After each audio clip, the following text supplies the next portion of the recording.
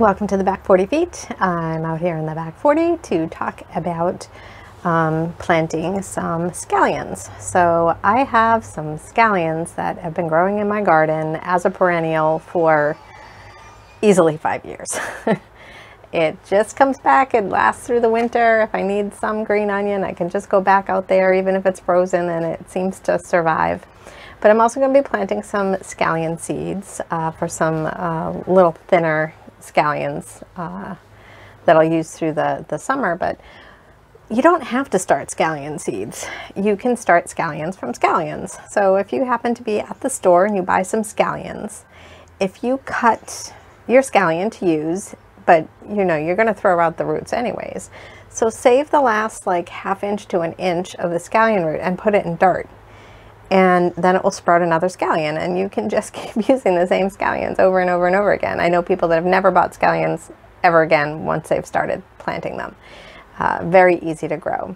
The other thing that's nice about scallions, except when you have like this monster plant like I have out there, is that you can, they're very efficient for the small backyard garden. So you can easily put 16 into a square foot for scallions.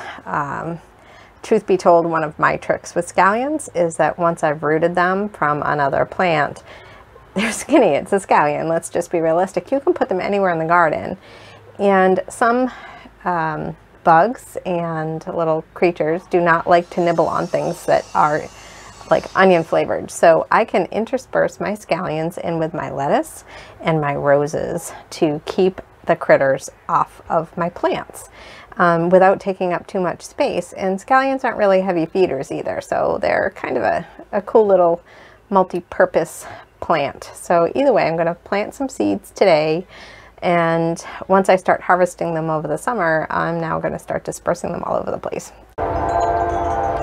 This is just to show you my perennial scallions. You can see they're huge. This is about 1 foot by 1 foot, ready to have flowers, but still completely usable. And yeah, it's been here for 5 years.